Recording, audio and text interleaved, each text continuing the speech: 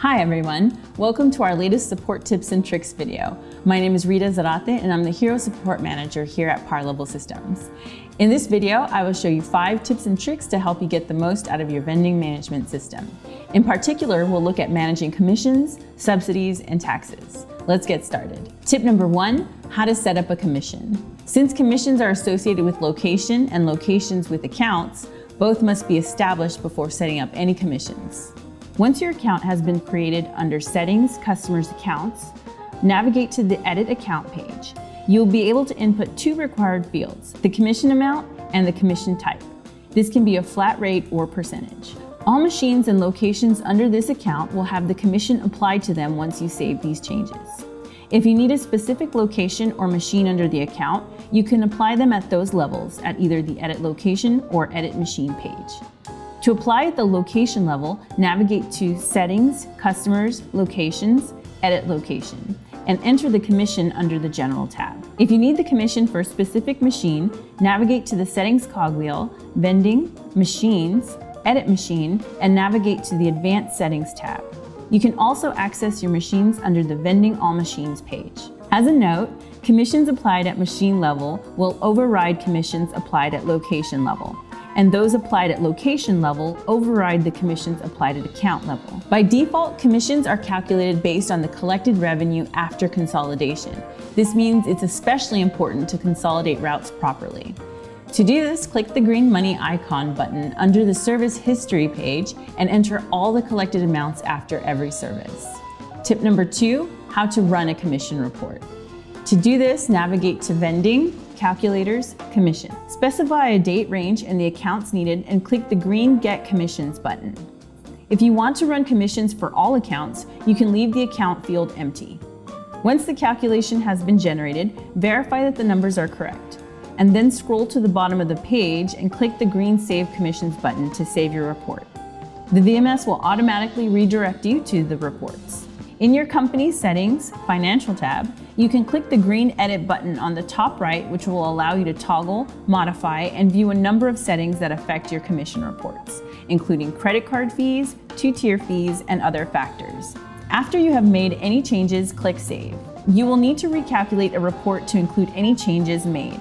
Once you have calculated and saved, the report will now show up under Analytics, Customers, Commissions. From this page, you can mark the individual commission report as paid using the status link, or you can use the Options button to print to a check, mark the reports as paid in bulk, or delete the report.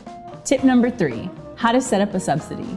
To set up a subsidy, navigate to Settings, Vending, Subsidy Groups. Click the green New Subsidy Group button, and from here you will need to add a group name and group description. Typically, names will designate the associated account, and descriptions are the subsidized item types.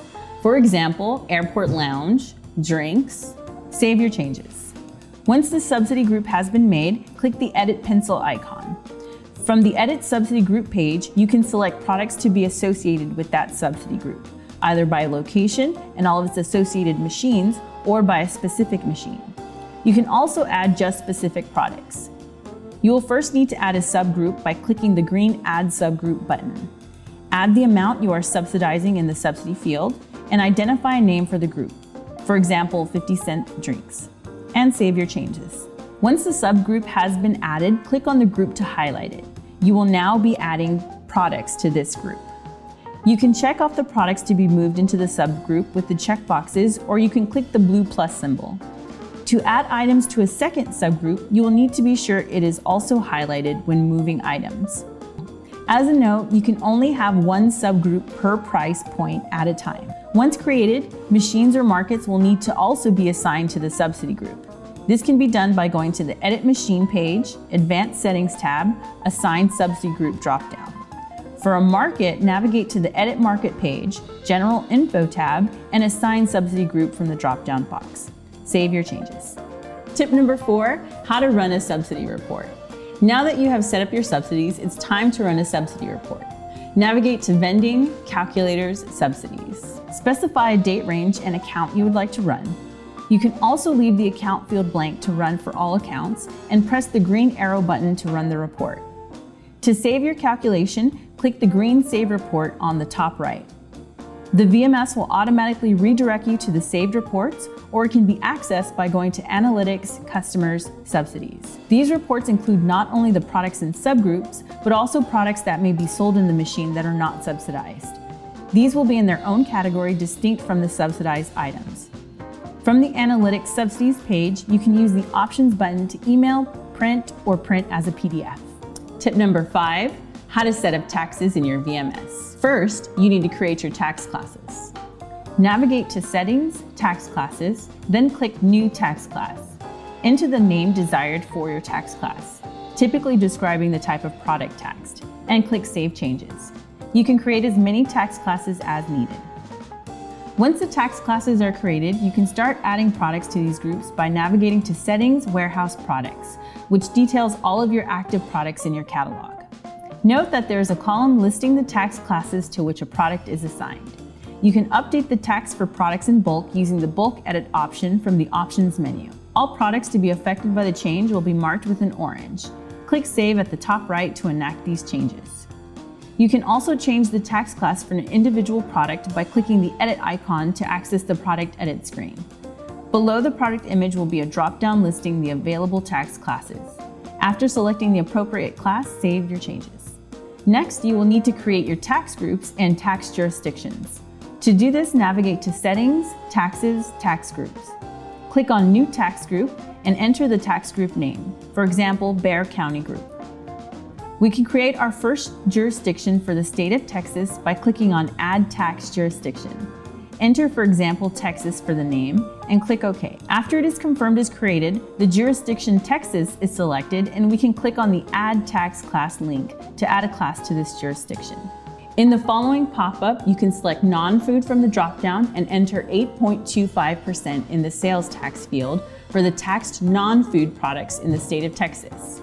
You can also select how non-food should be taxed for OCS and micro markets as well. Following the same process, we can create 2 new jurisdictions, one for the city of San Antonio and one for Bexar County, with their sales taxes of 2% and 1% respectively. When creating a new tax group, notice that you can reuse the tax jurisdictions created previously. In this case, the Texas jurisdiction can be reselected and the tax class and tax percentage will auto-populate for you. It's worth mentioning that if you edit this percentage here, then it will also affect any other tax group using this Texas jurisdiction. You should now have a tax group made. You can edit them at any time by clicking the Edit icon on the right of the tax groups list. Finally, you can assign your new tax groups to the correct locations in your business. This is done from the tax group screen. Section 1 lists all the locations assigned to a tax group, while Section 2 lists all other locations not currently assigned to any tax group. You can assign a location to a tax group by pressing the green plus icon to the left of the location names, which will move that location from Section 2 to Section 1. If needed, you can also filter through the locations by name or geographical area. To edit a location's tax group assignment, navigate to Settings, Customers, Locations. The tax group drop-down menu will display your current tax groups and will allow you to reassign the location. Save your changes. I hope this video helps you better manage your commissions, subsidies, and taxes across your business. By focusing on these 3 areas, you'll have a better relationship with your accounts and a better picture of your company's finances. If you have any questions on any of the tips presented or want more information, please reach out to your customer success representative or our Hero Support Department. Once again, thank you for choosing Parlevel.